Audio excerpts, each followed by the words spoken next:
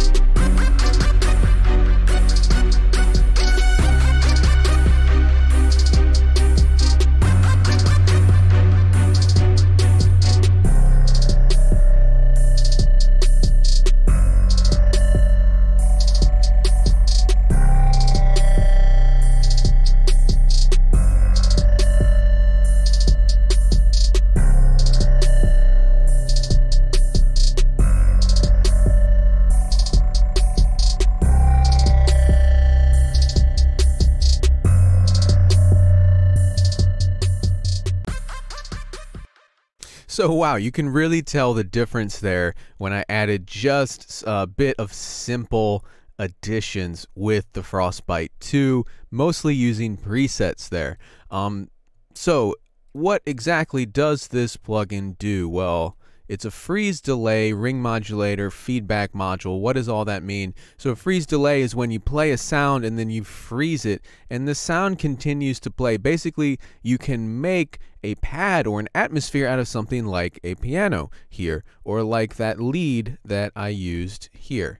So we're going to show you how it works. I'm going to clone this track, and then we're going to go down and just play a piano sound and experiment with how you can use this plugin. So let's check it out.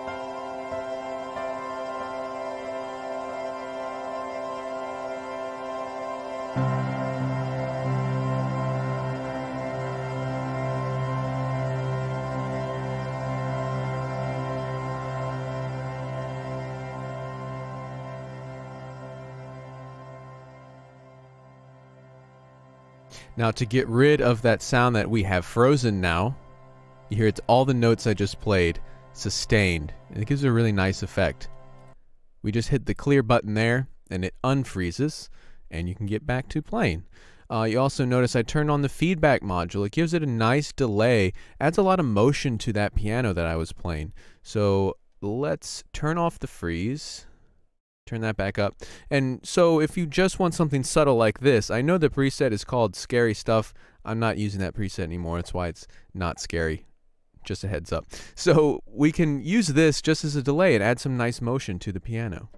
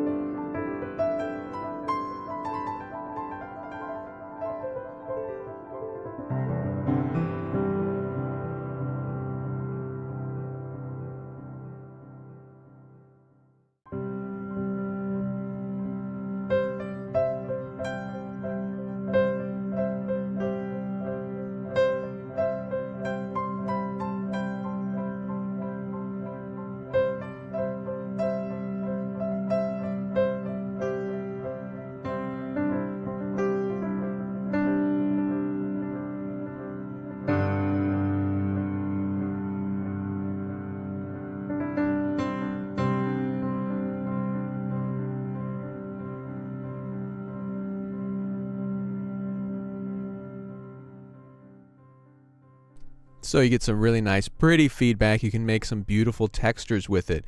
But again, scary stuff. Let's make something kind of creepy with it. So here's the piano I used in the actual song.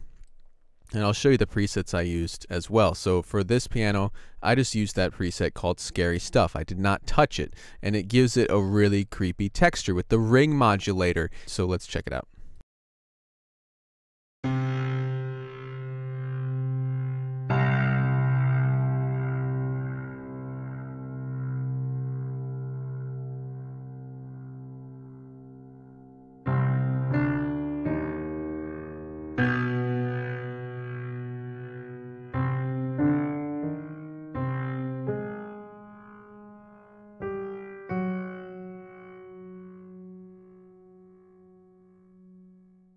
Let's check out some other presets with the piano, and then we'll move on to the synth.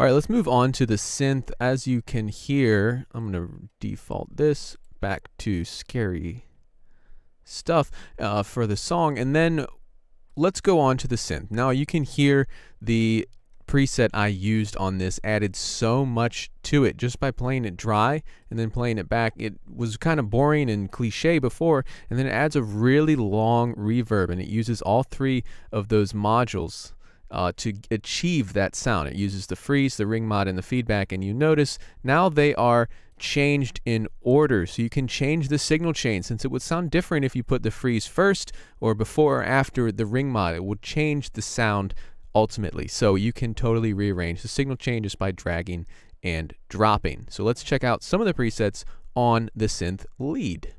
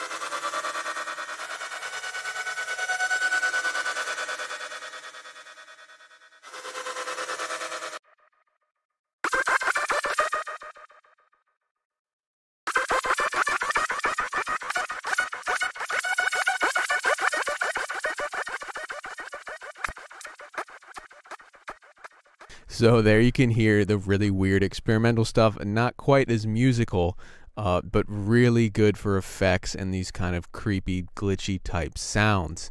Again, you can play around with all of these and get a huge fading out sound that just goes on forever, or you can get something a bit more delayed and playable like what I initially used. Now finally we're going to go to this final sound, which is kind of like a bell sound, and this one just is pretty subtle, but again it gives it that kind of creepy effect.